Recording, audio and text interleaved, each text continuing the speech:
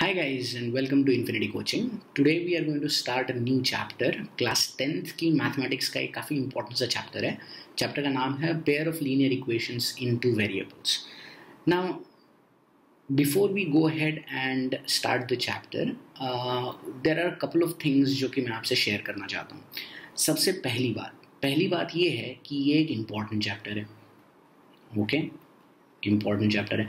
अब आप कहेंगे भाई सर सारे ही चैप्टर इंपॉर्टेंट होते हैं तो इसमें ऐसी क्या नई बात है, ये क्यों इंपॉर्टेंट है? वो भी मैं बताता हूँ आपको. ये इंपॉर्टेंट इसलिए है क्योंकि ये चैप्टर इजी है. ओके, ये चैप्टर कैसा है? चैप्टर इजी है. तो आप बोलेंगे भाई कि अरे आसान चैप्टर को इम्पॉर्टेंट बता दिया सर ने, सर का दिमाग खराब हो गया. नहीं, ऐसी बात नहीं है. I know what I am talking about. Okay, this chapter is easy and that's why it is important. Y is it important? क्योंकि ये चैप्टर आसान है तो हम लोग इस चैप्टर में 100% मार्क्स स्कोर कर सकते हैं. तो अगर इस पूरे चैप्टर में से हम लोग को टोटल 7 मार्क के सवाल आते हैं सो हम ये अश्योर कर सकते हैं खुद को कि हम लोग इन 7 में से 7 का सही जवाब दे देंगे. There is no problem about it. Okay, तो ये चैप्टर जो है, ये चैप्टर हमारा स्कोरिंग चैप्टर में से एक हो सकता है. हम लोग बड़ी अच्छे से इस चैप्टर में स्कोर कर सकते हैं. Okay, and any scoring chapter in my eyes becomes an important chapter. कोई भी स्कोरिंग चैप्टर अगर है आपके पास तो वो ऑटोमेटिकली इंपॉर्टेंट चैप्टर बन जाता है. Okay, agreed? Okay, alright. दूसरी इंपॉर्टेंट बात कि इस चैप्टर को पढ़ने के लिए हमें करना क्या पड़ेगा. देखिए, ये चैप्टर ना थोड़ा सा ट्रिपी चैप्टर है. क्यों? क्योंकि एक एंड पे ये चैप्टर बड़ा ही आसान है. Right, as I told you कि ये चैप्टर बड़ा ही आसान है, और दूसरे एंड में इस चैप्टर में ढेर सारे जो है वर्ड प्रॉब्लम्स है. ओके, ढेर सारे वर्ड प्रॉब्लम्स है. अब इतने सारे वर्ड प्रॉब्लम्स को समझना, सॉल्व करना, ये कुछ बच्चों के लिए, आई एम नॉट सेइंग कि आप उनमें से हो, लेकिन कुछ बच्चों के लिए ज़रा सा डिफ़िकल्ट हो सकता है. ठीक है ना, थोड़ा सा डिफ़िकल्ट हो सकता है. अब इस डिफ़िकल्टी को कैसे ओवरकम किया जाए? तो इस डिफ़िकल्टी को अगर हमको ओवरकम करना है तो हमारे पास भाई एक ही तरीका है, एक ही इलाज है जो कि हम बरसों से सुनते आ रहे हैं, और वो है प्रैक्टिस. ओके, वो क्या है? प्रैक्टिस. अगर हम लोग इनफ वर्ड प्रॉब्लम्स को प्रैक्टिस करते हैं, इनफ वर्ड प्रॉब्लम्स को सॉल्व करके देखते हैं, और ऐसे नहीं है कि खाली वीडियो में देख लिया और हम लोगों ने सोच लिया कि भाई हम कर पाएंगे. खुद पेन पेंसिल पेपर लेकर अगर हम लोग इसकी प्रैक्टिस करते हैं तो by the end of the 4th video of this series, अभी लिख लो, by the end of the 4th video of this series I guarantee you कि आप 100% प्रॉब्लम सॉल्व कर पाओगे. चाहे वो RD शर्मा का प्रॉब्लम हो, चाहे NCERT का प्रॉब्लम हो, या कहीं और से किसी ने अपने दिमाग से प्रॉब्लम दिया हो. ओके, सो ये गारंटी मैं आपको देता हूँ, ये कॉन्फिडेंस मुझे आप में है और आपको भी खुद में होना चाहिए कि at the end of this whole series of videos आप 100% प्रॉब्लम्स इस चैप्टर के सॉल्व कर पाओगे. Got it? Okay, I want you to से टू योरसेल्फ, ओके, कि at the end of this video series I am going to be able to solve 100% of problems on this chapter. Right? Keep that confidence to your heart and let's begin. Okay, चलो चालू करते हैं. All right, तो चलिए शुरू करते हैं. Okay, class 9th में जाते हैं. ठीक है, क्लास 9th में हम लोगों ने लीनियर इक्वेशन इन 2 वेरिएबल्स का एक स्टैंडर्ड फॉर्म देखा था. स्टैंडर्ड फॉर्म याद है क्या आपको? याद नहीं है? कोई बात नहीं, मैं बताता हूँ. स्टैंडर्ड फॉर्म देखा था हम लोगों ने ax + by + c = 0. ये हमारा था स्टैंडर्ड फॉर्म. याद आ गया सबको? बिल्कुल. तो ये हमारा स्टैंडर्ड फॉर्म था. अब इस स्टैंडर्ड फॉर्म में x और y जो थे वो हमारे वेरिएबल्स थे. सही है, ये वेरिएबल्स हमारे पास कितने हैं? 2 हैं, इसीलिए इक्वेशन इन 2 वेरिएबल्स है. बात सही है.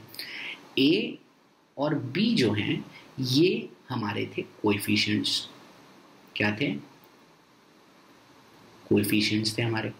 अब इस स्टैंडर्ड फॉर्मेट को लिखने के वक्त हम लोगों ने एक कंडीशन रखी थी भैया. ठीक है ना, और ये कंडीशन जो है ये बड़ी ही महत्वपूर्ण, बहुत ही इंपॉर्टेंट कंडीशन है. अगर याद है किसी को, वेरी गुड. अगर याद नहीं है तो सुन लो. कंडीशन थी कि भैया A and B both can't be zero. ये हमारी बहुत ही इंपॉर्टेंट सी कंडीशन थी। क्या कंडीशन है फिर से सुन लो, A and B both can't be zero.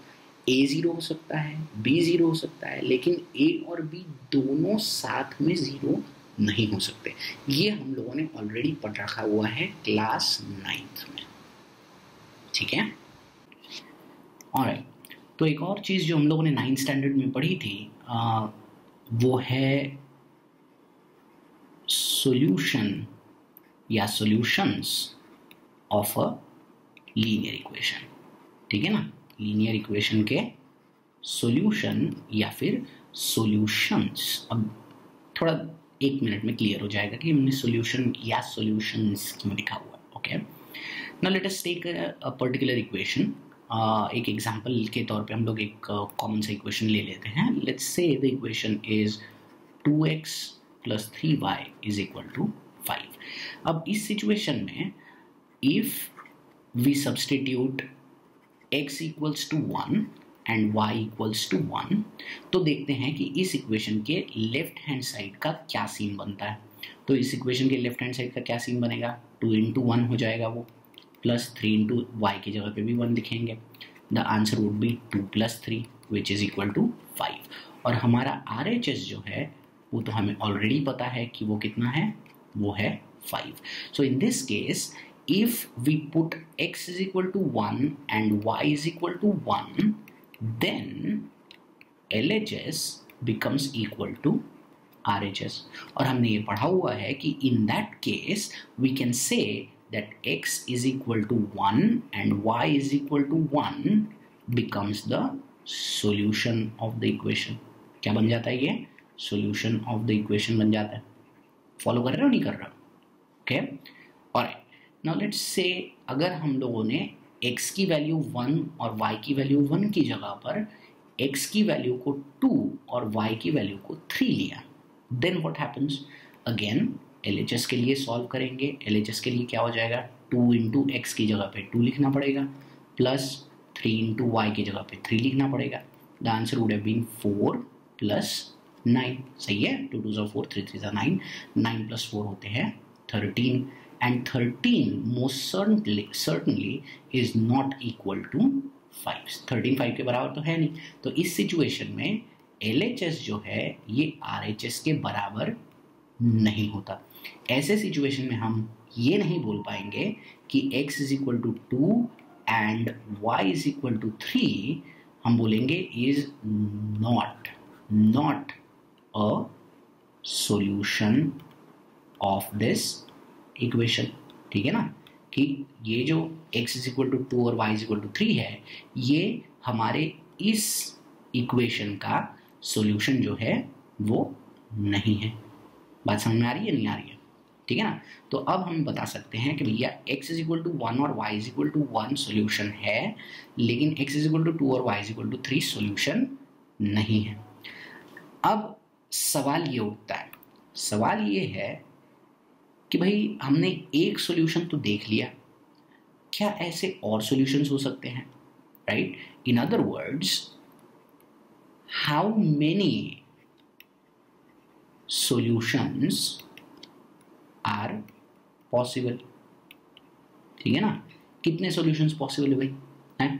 थोड़ा दिमाग लगाओ और बताओ मेरे को कितने सॉल्यूशंस पॉसिबल है ना। अगर आप बोलते हैं केवल एक सॉल्यूशन पॉसिबल है तो बात गलत है, ठीक है ना। हम अगर चाहें तो न्यूमरस सॉल्यूशंस बता सकते हैं या न्यूमरस सॉल्यूशंस निकाल सकते हैं। चलो देखते हैं कुछ सॉल्यूशंस निकाल के। इसे हम लोग पहले इरेज कर देते हैं, ठीक है। इस पर्टिकुलर सॉल्यूशन को इरेज कर देते हैं हम लोग। And now let us find out how many solutions this particular equation has. देखते हैं कि कितने सॉल्यूशंस इस इक्वेशन के हैं। अब सॉल्यूशन निकालने से पहले मैं इस इक्वेशन को थोड़ा सा रीअरेंज कर लेता हूँ। ओके, तो इस इक्वेशन को थोड़ा सा रीअरेंज करने के बाद में देखते हैं ये इक्वेशन कैसे दिखने लगेगा। हम क्या करने वाले हैं, हम 3y जो है इसको उठा के राइट हैंड साइड में लेके जाएंगे और इस 2 को भी उठा के राइट हैंड साइड में लेके जाएंगे। तो एक एक करके स्टेप्स करते हैं। पहले 3y को लेके जाते हैं, तो यहाँ क्या बच जाएगा, 2x बच जाएगा ऑब्वियसली, इधर 5 बचा हुआ है, ये जब +3y इधर जाएगा तो बन जाएगा -3y। Got it. अब x की वैल्यू क्या आ जाएगी यहाँ से, अगर ये 2 है तो इस 2 को भी अगर उधर भेज दिया हम लोगों ने तो वो बन जाएगा 5 - 3y divided by 2। Got it. तो हमारा जो इक्वेशन है ये इक्वेशन रिड्यूस होके कुछ इस फॉर्म में आ गया है हमारे पास। Now what we are going to do is we are going to take different values of y and find corresponding value of x। हम लोग y की अलग अलग वैल्यूज ले सकते हैं। Let us say y की हम लोग पहले वैल्यू लेते हैं, let us say 0 लेके देखते हैं, ठीक है ना। अब हमारा इक्वेशन क्या है भाई, x is equal to 5 - 3y upon 2। अब y की वैल्यू अगर 0 ले लेते हैं हम लोग तो 0 × 3 मतलब 0 हो जाएगा, तो हमारा आंसर क्या बच जाएगा 5/2। 5/2 मतलब 2.5। सो यहाँ से क्या पता चला हम लोगों को कि when x is equal to 2.5 y is equal to 0, तो ये भी हमारे इक्वेशन का एक सोल्यूशन बन गया। सही बात है ना, राइट। ये भी हमारे इक्वेशन का एक सोल्यूशन बन गया। ओके, अब कोई और नंबर लेके देखते हैं, एनी नंबर विल डू, कोई और नंबर लेके देखते हैं। लेट अस से हम लोग लेते हैं y is equal to 6। Let's take y is equal to 6 and let's find out what the value of x comes out to be. तो हमको तो इक्वेशन हमारा पता ही है, x is equal to 5 - 3y upon 2 है। तो x की value कितनी आ जाएगी, 5 - 3 × 6 अपॉन 2। आंसर क्या आ जाएगा, 6 3 18, 18 - 5 मतलब -13 बच जाएंगे यहाँ पे, -13/2। और x की वैल्यू कितनी आ जाएगी, -13/2 रिड्यूस करोगे डेसिमल में लाओगे तो आंसर क्या आएगा, -6.5। -6.5 आ गई वैल्यू हमारी x की। तो इसका मतलब क्या हुआ, when x is equal to -6.5 then y becomes equal to 6। हमारे पास एक और सेट ऑफ सॉल्यूशंस आ गया। सही है ना। तो हमारे पास अब कुल 3 सॉल्यूशन आ गए। एक तो हमने पहले ही देखा था x इज इक्वल टू 1 और y इज इक्वल टू 1, ये एक सॉल्यूशन तो ऑलरेडी हमारे पास था।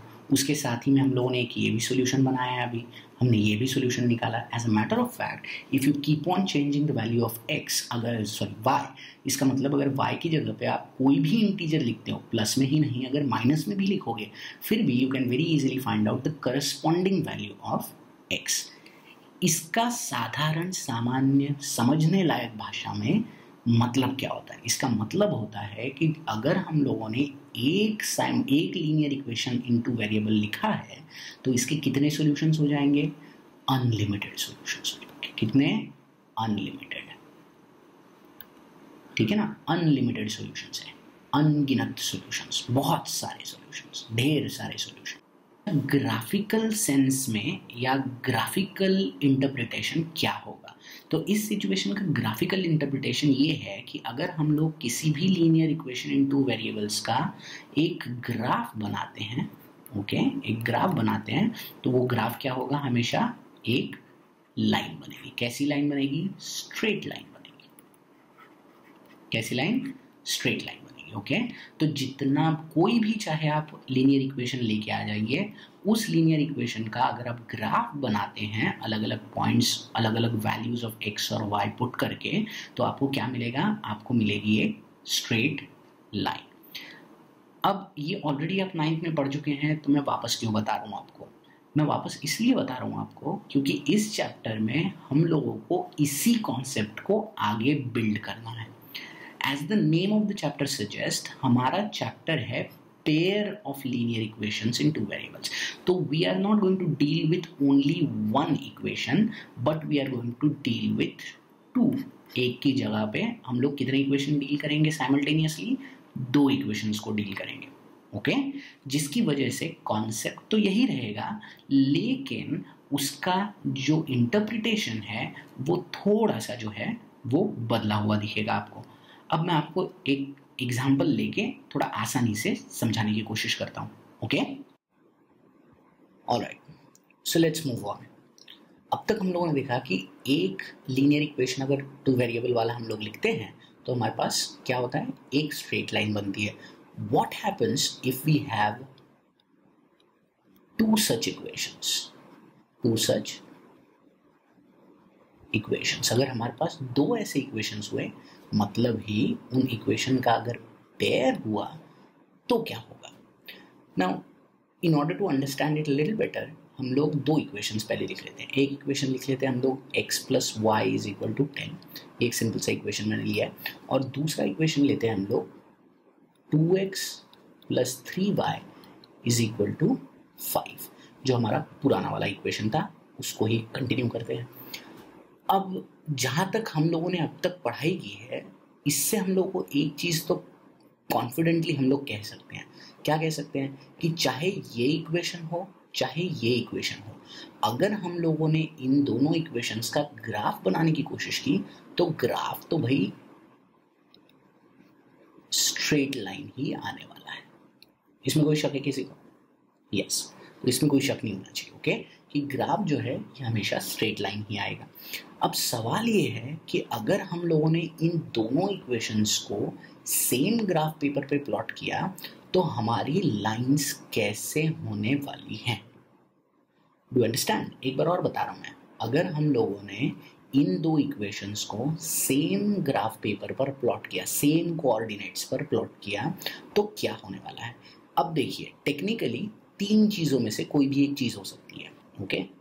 पहली चीज क्या हो सकती है? पहली चीज हो सकती है कि the line of this equation and the line of this equation they might intersect at one point, ठीक है ना, intersect at one point।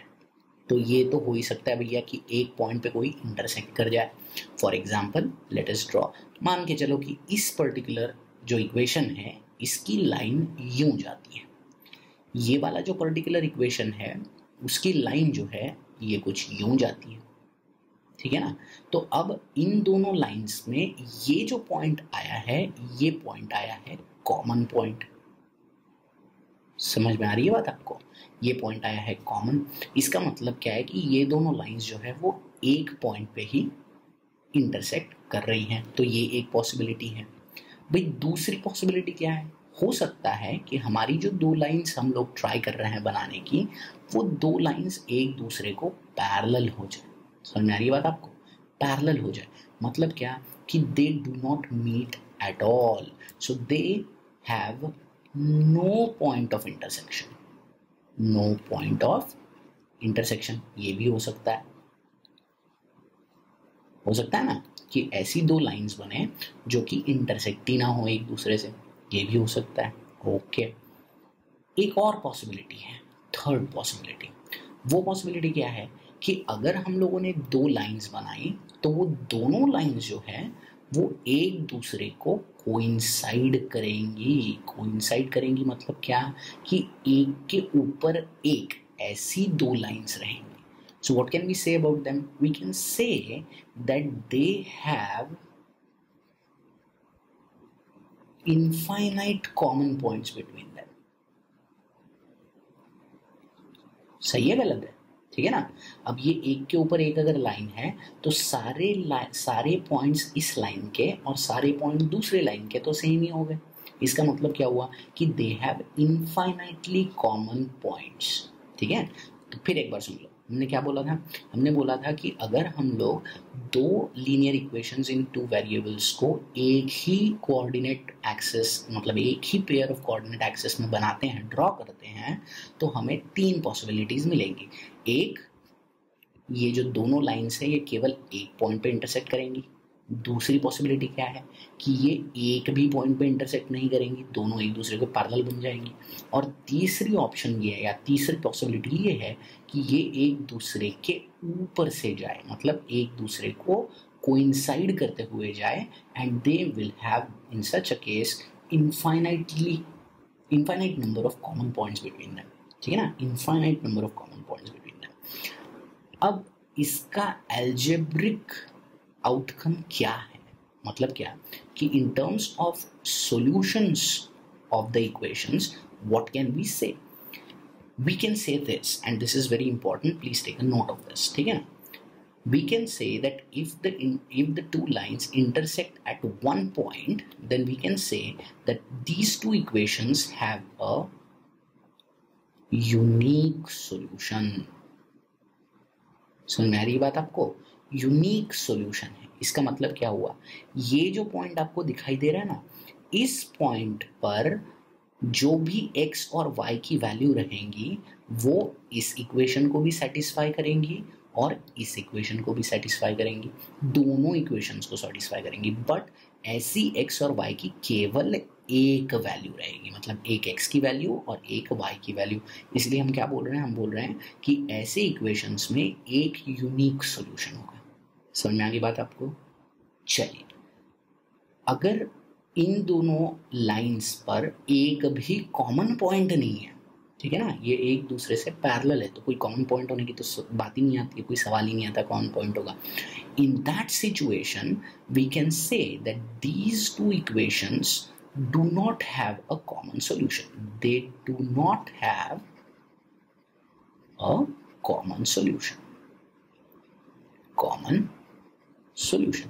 इसका क्या मतलब हुआ? इसका मतलब हुआ कि हम लोग इनको इंडिविजुअली तो सॉल्व कर सकते हैं, लेकिन ऐसी एक भी x और y की वैल्यू नहीं है जो कि इन दोनों इक्वेशंस में डालने के बाद दोनों इक्वेशंस सेटिस्फाई हो जाए।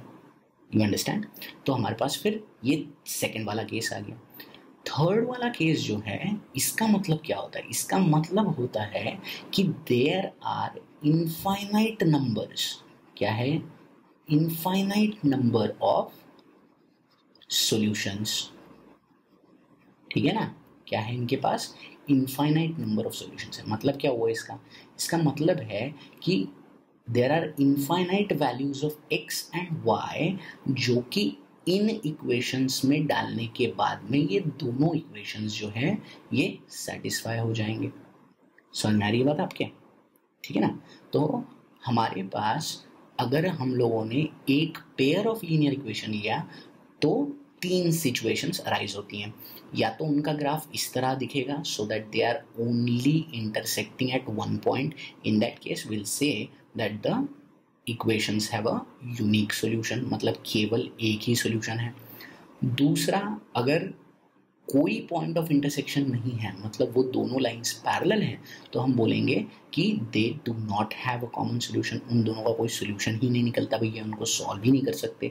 इन अदर वर्ड्स, ऐसी एक भी वैल्यू नहीं है x और y की जो कि दोनों इक्वेशंस को सेटिस्फाई कर पाए। और तीसरा जो सिनारियो है जहाँ पे हम एक लाइन दूसरे लाइन के ऊपर से होते हुए जा रही है, what we can say is this, we can say कि हमारे पास इनफाइनाइट नंबर ऑफ सॉल्यूशंस है, मतलब इनफाइनाइट वैल्यूज है x और y की जो कि अगर हम लोगों ने इन दोनों इक्वेशंस में डालने की कोशिश की तो दोनों इक्वेशंस जो है वो सेटिस्फाई हो जाएंगे। Got it? ठीक है, ऑलराइट।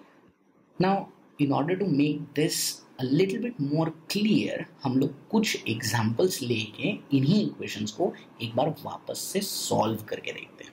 ओके,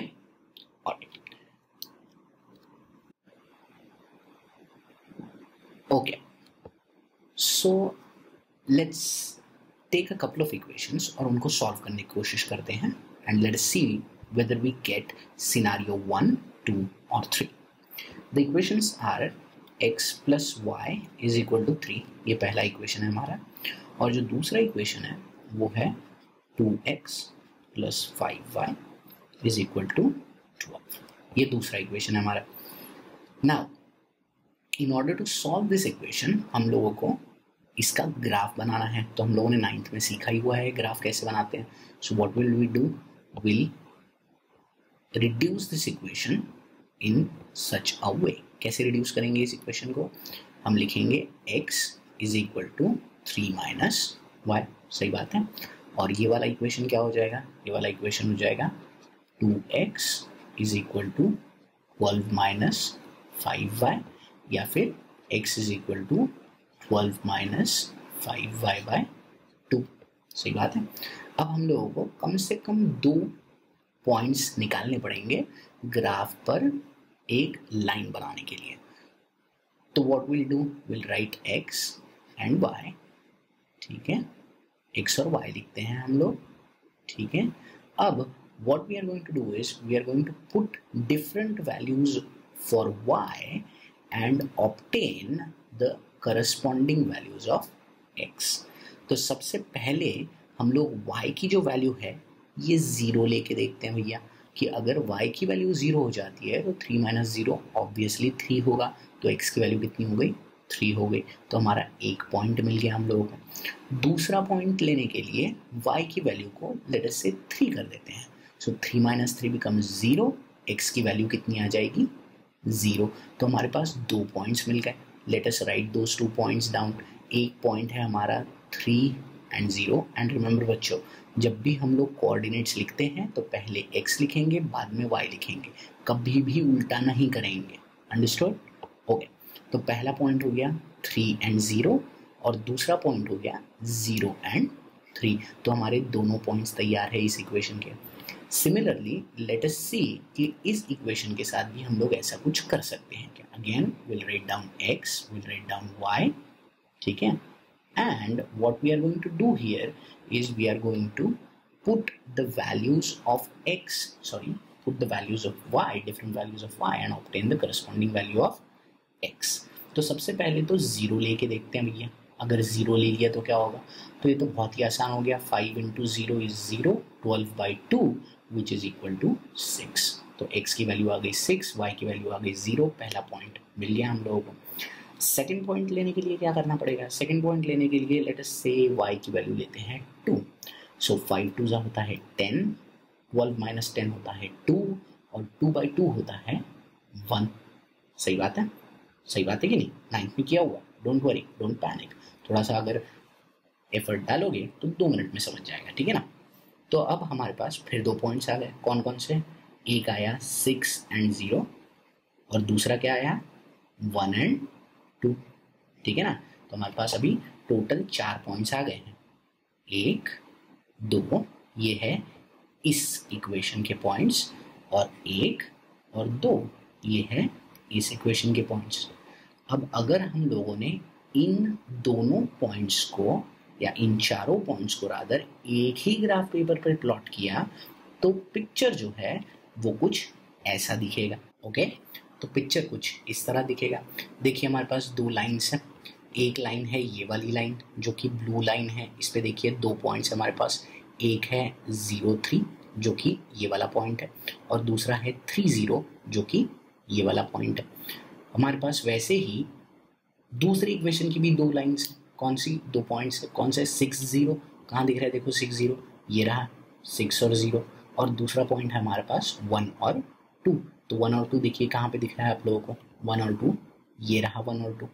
अब अगर हम लोगों ने इन दोनों लाइन्स, इन दोनों पॉइंट्स को जोड़ के एक लंबी लाइन बना ली तो हमें पता चला कि पॉइंट 1 और 2 ये ऐसे पॉइंट्स हैं जिनके ऊपर ये दोनों लाइन्स जो है वो मीट हो रही है। ओके, दे आर मीटिंग और रादर दे आर इंटरसेक्टिंग। कितने पॉइंट्स पर इंटरसेक्ट कर रही है देखो तो फिर एक बार, केवल एक पॉइंट पे इंटरसेक्ट करे। कौन से पॉइंट पे इंटरसेक्ट कर रही है, 1 और 2। So what we can say, we can say that if x is equal to 1 and y is equal to 2 अगर हम लोग लेते हैं, then both these equations will be satisfied। ये दोनों इक्वेशन क्या हो जाएंगे, सेटिस्फाई हो जाएंगे। चलिए आप बैक कैलकुलेट भी कर सकते हो, चलो x की वैल्यू 1 रखो, y की वैल्यू 2 रखो, तो देखो 1 + 2 = 3 हो जाता है, मतलब ये वाला इक्वेशन तो सेटिस्फाई हो गया। दूसरा x की वैल्यू 1 रखते हैं, y की वैल्यू 2 रखते हैं, तो 1 × 2 मतलब 2, 5 2 10, 10 + 2 12, ये भी इक्वेशन सेटिस्फाई हो गया। तो इसका मतलब क्या हुआ कि अगर हम लोगों ने इन दोनों इक्वेशंस का ग्राफ बना लिया, तो ग्राफ बनाने के बाद में हमको अगर ऐसी सिचुएशन दिखी कि भैया ये दोनों लाइंस केवल एक पॉइंट पे मीट कर रही हैं, तो हम बोल सकते हैं कि जिस भी पॉइंट पे वो मीट कर रही हैं, that point is a unique solution. ठीक है ना, वो पॉइंट कैसा है, यूनिक सॉल्यूशन है। Therefore the unique solution is x equals to 1 and y equals to 2। सही है, बड़ा सिंपल सा है, बहुत ज़्यादा मेहनत करने की ज़रूरत है क्या, नोप, इजी मार्क्स। तो चलिए एक और एग्जाम्पल लेते हैं हम लोग। Okay, let's write down one more example. Example है x - 2y = 6, ये एक इक्वेशन है हमारा, और जो दूसरा इक्वेशन है हमारे पास वो है 3x minus 6y is equal to 0। तो हमारे पास अब फिर एक बार दो इक्वेशंस आ गए हैं। इन दोनों इक्वेशंस को फिर एक बार वैसे ही सॉल्व करेंगे जैसे पहले सॉल्व किया था। So what will do, will first reduce this equation, इस इक्वेशन को रिड्यूस करके क्या बना लेंगे, x is equal to 6 plus 2y। बड़ा आसान है। इस इक्वेशन को भी रिड्यूस करके क्या बना लेंगे, इस इक्वेशन को बना लेंगे 3x is equal to 6y, या फिर x is equal to 6y by 3, या फिर x is equal to 2y। सीधी सी बात है, 3 1 जा 3 होता है, 3 2 जा 6 होता है, ठीक है ना। तो x is equal to 2y हो गया, x is equal to 6 plus 2y और x is equal to 2y। ये हमारे पास दो इक्वेशंस जो हैं वो आ गए हैं। अब फिर एक बार वही काम करेंगे, x और y, फिर एक बार x की अलग अलग y की अलग अलग वैल्यूज लेंगे। Let us take the value of y as let us say 2 या -2 लेते हैं। चलिए -2 अगर ले लिया तो अब 2 2 जा 4 होता है, राइट, लेकिन प्लस माइनस है तो माइनस होगा। सो 6 माइनस 4 की वैल्यू आती है 2। तो x की वैल्यू कितनी आ गई, 2। y की वैल्यू जब -2 ली हम लोगों ने तो x की वैल्यू कितनी आ गई, 2 आ गई। Next let us take the value of y as -3। चलिए -3 लेके देखते हैं। अगर -3 लेंगे तो क्या हो जाएगा, 3 2 जा होता है 6 माइनस 6 माइनस 6 इज 0। अब एक बात सुन लीजिए, ठीक है ना, आप एब्सोल्युटली कोई भी वैल्यूज ले सकते हैं। मैंने -2 -3 इसलिए लिया ताकि मुझे ऊपर जो है वो मैनेजेबल नंबर्स मिले, क्योंकि मुझे बाद में इसका ग्राफ भी बनाना है। तो अगर मैंने बहुत बड़े बड़े नंबर्स लिए रहते हैं, फॉर एग्जाम्पल अगर मैंने y की वैल्यू लेट अस से 5 ली रहती तो 5 2 जा 10, 10 प्लस 6 16 हो जाती, तो x की वैल्यू 16 होती, मेरा ग्राफ पेपर जो है वो पूरा नहीं पड़ता मुझे, इसीलिए मैंने छोटी वैल्यूज ली हैं। आप भी छोटी ही वैल्यूज लिया करें। Okay, now let us solve this side of the equation, ठीक है ना। फिर एक बार x और y, फिर एक बार दो पॉइंट्स हम लोग निकालेंगे, राइट। एक पॉइंट तो स्ट्रेट अवे हम लोग ले सकते हैं, y की वैल्यू 0, तो 2 0 0, x की भी वैल्यू कितनी हो जाएगी, 0 हो जाएगी। चलिए कोई बात नहीं। दूसरा पॉइंट ले सकते हैं हम लोग, y की वैल्यू अगर 1 लेते हैं, y की वैल्यू अगर 1 लेते हैं तो 2 1 2 हो जाती है x की वैल्यू, ये भी मैनेजेबल है। तो हमारे पास दो वैल्यूज आ गई। इसका मतलब क्या हुआ, अब हमारे पास जो है इस इक्वेशन के लिए दो पॉइंट्स आ गए। क्या पॉइंट्स हैं, 2 और -2। दूसरा पॉइंट क्या है, 0 और -3। इस इक्वेशन के लिए क्या पॉइंट आ गया हमारे पास, इस इक्वेशन के लिए पॉइंट आ गया, एक आ गया 0 0 और दूसरा क्या आ गया 2 और 1। तो हमारे पास दोनों पॉइंट्स, रादर चारों पॉइंट्स आ गए हैं। Now we can draw a graph very easily. Okay, तो हमारा ग्राफ कुछ इस तरह दिखेगा। देखिए हमारे पास दोनों इक्वेशंस है और दोनों इक्वेशंस की लाइन भी है। इस इक्वेशन में देखिए ये वाला जो इक्वेशन है ये हम लोगों ने ब्लू लाइन है इसकी, ये वो वाला इक्वेशन है, और ये वाला जो इक्वेशन है वो ये वाला इक्वेशन है, x minus 2y is equal to 6। तो अब अगर इन दोनों लाइंस को हम ड्रॉ करते हैं तो हमें क्या पता चला, हमें पता चला ये दो लाइंस कैसी हैं, ये दो लाइंस पैरेलल है। Got it, the two lines are parallel. If the two lines are parallel what can we say about the solution. याद करो मैंने क्या बताया था, मैंने बताया था in that case we say that the equations have no solution। क्या नहीं है इनके पास, नो सॉल्यूशन। इसका मतलब क्या हुआ कि ऐसी एक भी वैल्यू x और y की नहीं है जिस वैल्यू को अगर इस इक्वेशन में और इस इक्वेशन में डाला जाए तो दोनों इक्वेशन सेटिस्फाई होंगे, अपने आप में ये सेटिस्फाई कर लेंगे। ढेर सारी वैल्यूज है, ठीक है ना, जो कि इस इक्वेशन को और इस इक्वेशन को सेटिस्फाई कर सकती है, लेकिन ऐसी कोई कॉमन वैल्यू नहीं। समझ में आई बात आपको, ठीक है। तो इस पर्टिकुलर इक्वेशन का आंसर क्या है हमारा, कि हम बोल सकेंगे कि इसके पास कोई भी सॉल्यूशन कॉमन नहीं है। तो हम क्या बोलेंगे, these equations do not have any solution, कोई सॉल्यूशन नहीं। Got it, I hope you getting it. Okay, okay, चलिए अब ये दो इक्वेशंस लेते हैं। Okay, the equations are 2x plus 3y is equal to 6 और 4x plus 6y is equal to 12। ये दो इक्वेशंस लेते हैं। अगेन इस इक्वेशन को थोड़ा हम लोग रिड्यूस करेंगे तो आंसर क्या आएगा, देखो 2x is equal to 6 minus 3y और x is equal to 6 minus 3y upon 2, right. और इस इक्वेशन को रिड्यूस करेंगे तो 4x is equal to 12 minus 6y या फिर x is equal to 12 minus 6y upon 4। Again वही वाली एक्सरसाइज जो हम लोगों ने पहले की थी, x लिखो, y लिखो, अब वैल्यूज डालो।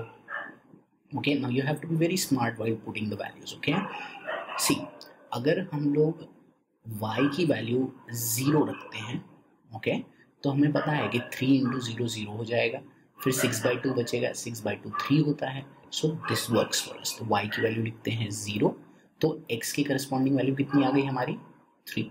करस्पॉन्डिंग वैल्यू कितनी आ गई x की, 3 आ गई। अब सेकेंड इंस्टेंस में let us try and put the value of y as 2, क्योंकि हमें पता है 3 2 6 होता है, 6 माइनस 6 0 होता है, 0 divided by 2, when 0 is divided by any number the answer is 0। तो हमारे पास फिर 2 नंबर्स आ गए, फिर 2 पॉइंट्स आ गए। क्या पॉइंट्स आए, 3 एंड 0, ये एक पॉइंट है, और 0 एंड 2 ये दूसरा पॉइंट है। सिमिलरली इस इक्वेशन में भी वही काम करेंगे हम लोग, x और y लिखते हैं, ठीक है, और 2 पॉइंट्स बनाने की कोशिश करते हैं। फर्स्ट पॉइंट लेते हैं y की वैल्यू को 2, let us give it a try, ठीक है ना। y की वैल्यू को 2 लेके देखते हैं, 6 2 12 होता है, 12 माइनस 12 0 होता है, 0 डिवाइडेड बाई 4 आंसर 0 होता है, ऑब्वियस सी बात है। सेकंड ट्राई करते हैं y की वैल्यू को 0 लेने का, ठीक है ना। y की वैल्यू 0 आ गई, 6 0 0, 12 divided by 4 which is 3, therefore the points are 0 2 and 3 0। अरे लेकिन ये क्या हो गया, यहाँ पे अगर हम ध्यान से देखें तो पता चलेगा कि ये दोनों पॉइंट्स और ये दोनों पॉइंट्स तो सेम ही है। इसका मतलब क्या हुआ, इसका मतलब हुआ कि अगर हम इसका ग्राफ बनाते हैं तो वो ग्राफ एक ही लाइन पे बनेगा, राइट। ओके, तो the graph will look something like this. हमारे पास 2 ही पॉइंट्स हैं, एक ये पॉइंट है 3 0 और एक ये पॉइंट है 0 2। अगर हम लोगों ने निकाला तो दोनों इक्वेशंस का एक ही ग्राफ बनेगा, मतलब एक ही लाइन बनेगी। What does this tell you, this tells us that both lines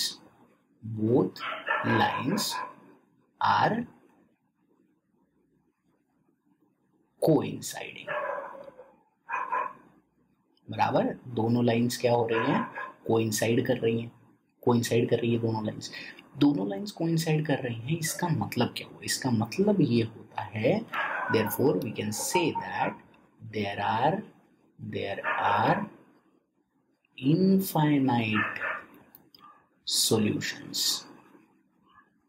there are infinite solutions to these equations। क्या बोल सकते हैं हम लोग कि भैया there are infinite solutions to these equations। कौन से equations, ये वाला और ये वाला। so there are infinite solutions to these equations। समझ में आ गई बात आपको, ओके। तो फिर एक बार रिकैप करते हैं हम लोग, हमने क्या किया। हमने देखा कि हमारे पास 3 पॉसिबिलिटीज है। कितनी पॉसिबिलिटीज है, पॉसिबिलिटीज कितनी है, 3 पॉसिबिलिटीज है, सही है, 1 2 और 3। पहली पॉसिबिलिटी में क्या होता है, 1 पॉइंट ऑफ इंटरसेक्शन होता है, 1 पॉइंट ऑफ इंटरसेक्शन होता है, बराबर। सेकंड में लाइंस जो है वो पैरेलल बन जाती है, मतलब नो पॉइंट ऑफ इंटरसेक्शन होता है, नो पॉइंट ऑफ इंटरसेक्शन होता है। और तीसरा जो ऑप्शन हमारे पास है उसमें क्या होता है, इनफाइनाइट नंबर ऑफ इंटरसेक्शन होते हैं, पॉइंट्स ऑफ इंटरसेक्शन होते हैं, पॉइंट्स ऑफ इंटरसेक्शन होते हैं। इसका मतलब क्या हुआ, इसका मतलब हुआ कि अगर एक पॉइंट इंटरसेक्ट करता है तो क्या बोलेंगे इसको हम लोग, यूनिक सॉल्यूशन। क्या बोलेंगे, यूनिक सॉल्यूशन। भूलेंगे नहीं बिल्कुल, ठीक है ना, यूनिक सॉल्यूशन। अगर पैरेलल लाइन बनती है, एक भी पॉइंट ऑफ इंटरसेक्शन नहीं होता, तो क्या बोलेंगे, नो सॉल्यूशन। क्या बोलेंगे? नो सॉल्यूशन, ठीक है। और अगर infinite number of points of intersection होते हैं तो क्या बोलेंगे? Infinite solutions. कैसे सॉल्यूशंस है? इनफाइनाइट सॉल्यूशंस है। That is it.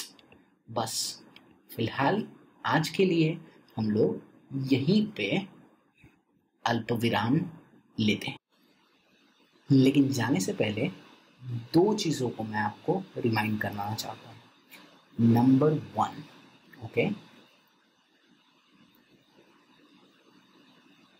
असाइनमेंट्स, ठीक है ना। अगर आप YouTube पे हैं तो डिस्क्रिप्शन के सेक्शन में जाइए, वहां पे आपको PDF मिलेगा, ठीक है ना।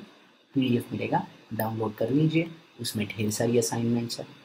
Okay, make sure that you are solving all the assignments by yourself. अगर कोई प्रॉब्लम होती है तो नीचे कमेंट मत भूलिए करना, ठीक है ना। कमेंट तो बिल्कुल कर सकते हैं आप, शेयर भी कीजिए वीडियो को अगर आपको पसंद आता है तो, और सबसे इम्पोर्टेंट सब्सक्राइब कीजिए। Okay, if you really like me, if you like the way the content was taught, please consider subscribing the channel. दूसरी बात, ठीक है, the next lecture will be uploaded tomorrow, ठीक है ना। कल हम लोग इसका दूसरा लेक्चर जो है वो अपलोड करेंगे। In the mean time, if you want to get a little bit more out of the whole experience, you can head over to the play store. आपके एंड्रॉयड फ़ोन के प्ले स्टोर में जाके आप infinity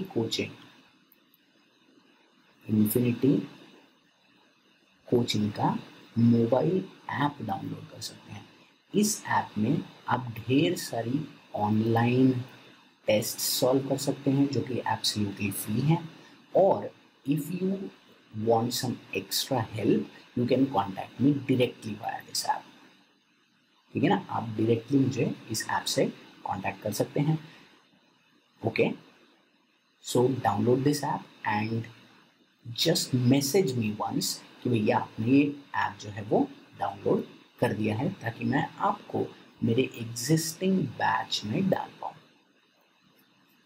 okay, existing जो मेरी batch चल रही है उस बैच में मैं डाल पाऊँ। Okay, so that's it. आपने टाइम निकाल के ये वीडियो देखा, मुझे बड़ा अच्छा लगा। I hope that this video will help you a little bit, और आपको पढ़ाई करने में मज़ा आएगा। सी, together if we study really hard, getting 100 on 100 in CBSE 10th standard shouldn't be a big deal. Okay, तो हमारा गोल क्या है? हमारा गोल है 100 on 100 लाना है। Alright then, I'll see you in the next video.